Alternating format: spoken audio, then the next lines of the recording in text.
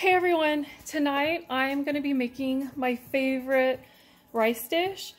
I don't know what this is called exactly, but I just call it celery onion rice. So if any of you know, please let me know in the comments below.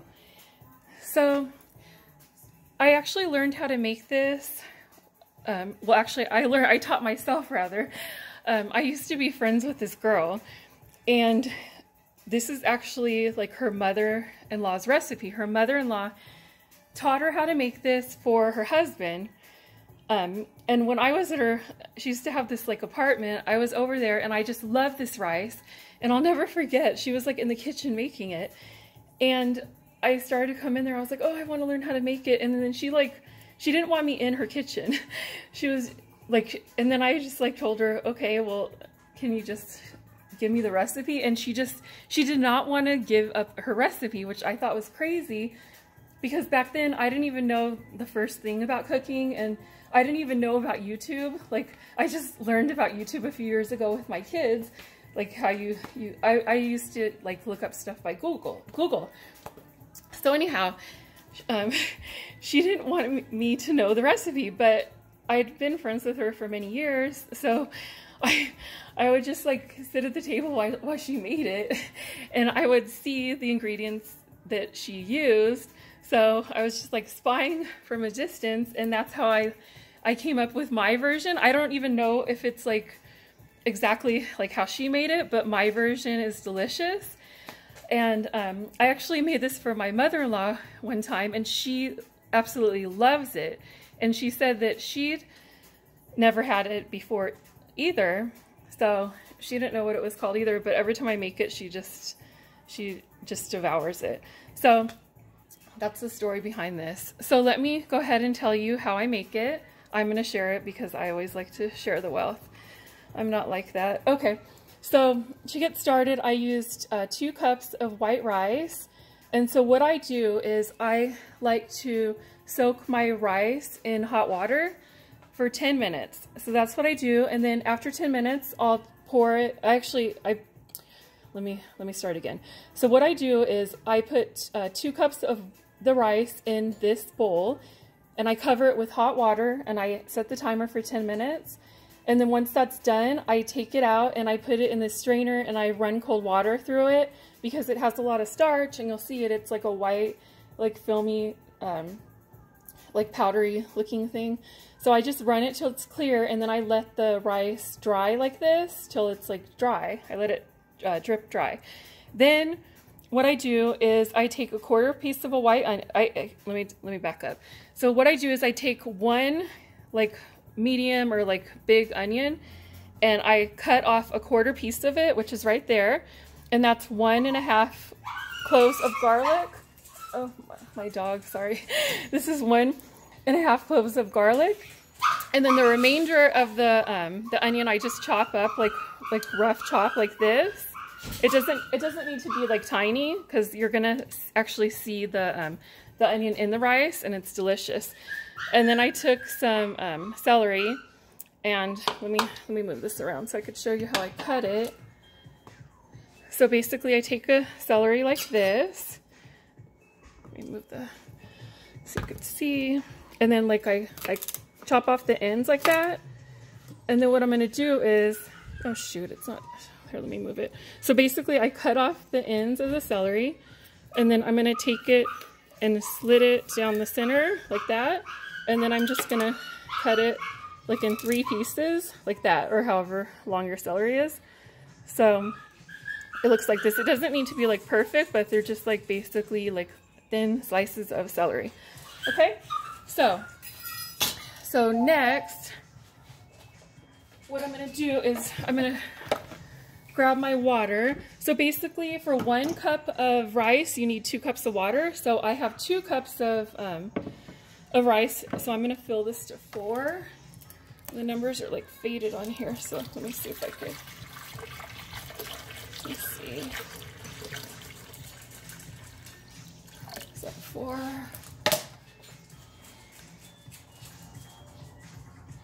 So that's like 4 cups of water, okay? So next what I'm going to do is I'm gonna go ahead and add my 1/4 piece of white onion and my 1½ garlic cloves, okay? Like that. And I'll actually write everything down for you guys, okay? So I'm gonna take like a heaping spoon of the chicken bouillon. I'm gonna do 2 of these like this, okay? Like that. So that's just like about a tablespoon, okay? And then the secret ingredient that really like brings this all together is the garlic salt. I'm lucky I saw her throw that in, or else it wouldn't have came out the same. So, and use this one. This is the Lawry's garlic salt. I don't like the generic ones because they're just full of like salt and like cheap ingredients. This is the best one. So all I do is I'm gonna do like this, just like that. So that was like 6 little shakes, and it's not like full-on shakes. I just do a little bit, okay? So there's like a science behind this, and once you make it, it's through like trial and error until you get it right, and you'll know by the taste of the rice, okay? So now let me put my blender on.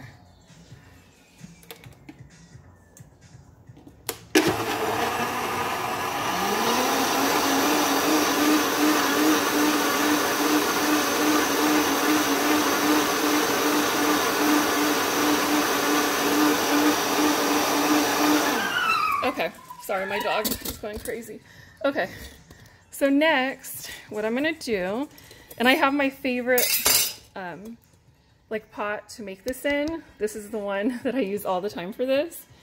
So, and the cooking time will like vary depending on your pot. This is a really thick pot, so I actually already have it heating up. So what I'm gonna do is I'm gonna take my cooking spray like that, and then I'm gonna go ahead and I have my, I don't know if you can see that, canola oil. Okay, so I'm gonna pour in like that much. It seems like a lot, but I have a lot of rice. Okay, and where's my great spatula? I need to be better prepared. Okay, so I'm gonna take my rice, and bam, there we go. So I'm just gonna move it around in the pan. You want it like saturated. You don't want too much oil, because if you do like too much oil, then you'll taste the oil in it, and you don't want that. You just want enough to like coat it. See how this is like saturated, but it's not like too much. You don't see any in the bottom of the pan. So you just want to just like keep moving it around, because this rice is like white rice, so you don't want to burn it.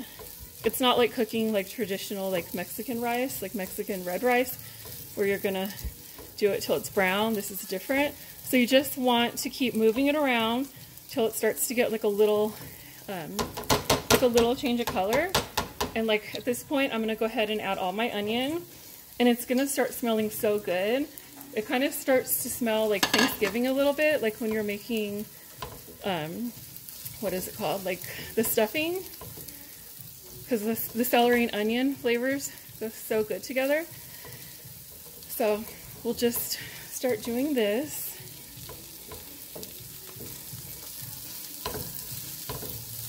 And see how it's like chunky pieces of onion in there, but it's so good.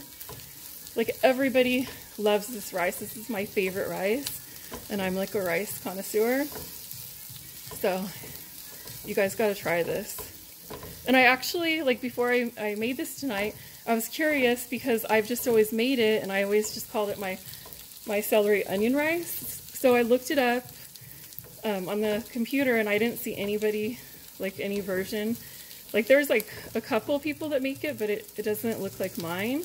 So I don't know like where this version is from. So if you're watching this and you know, please let me know in the comments below, because I'd love to know. Because my mother-in-law is from Mexico, and she's never had this, and she just absolutely loves this. So we would actually both love to know where this came from. Okay, so next I'm gonna add my celery. Oh, great. Sorry. Chanel! Sorry, my dog is going crazy. Okay, so now, so what we're gonna do is just, the more that I move this around in the pan with the celery and onion, the more it flavors the rice. So that's what you want. And then, sorry, I'm losing my train of thought with this dog barking. Chanel, quiet. What's left of my mind anyway. Okay, so just keep moving it around.